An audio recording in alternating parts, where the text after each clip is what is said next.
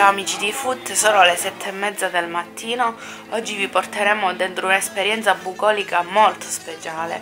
Vi faremo vedere come si fa la ricotta e il formaggio. Prima però di vedere questo video vi ricordiamo di iscrivervi al nostro canale e di attivare la campanella per avere tutte le notifiche dei nostri video. E adesso seguiteci! La parola ricotta significa letteralmente cotta 2 volte. Prima di tutto si fa riscaldare il latte ad una temperatura di circa 36 gradi.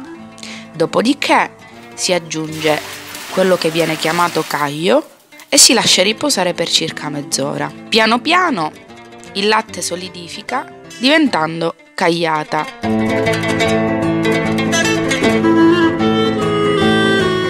La parte solida viene compressa in dei cestelli di plastica e da qui avremo quella che viene chiamata tuma. Questa è la tuma.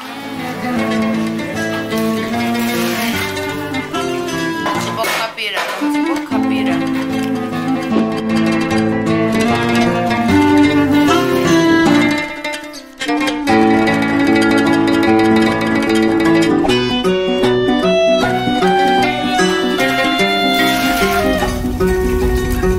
La parte liquida invece viene rimessa in pentola con il latte fino a raggiungere una temperatura di 78 gradi.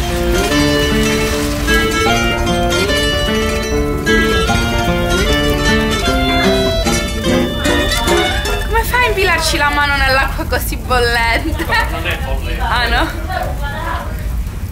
Sarà di circa 50 gradi. Ah! Non è bollente. Qui adesso si sta facendo la ricotta.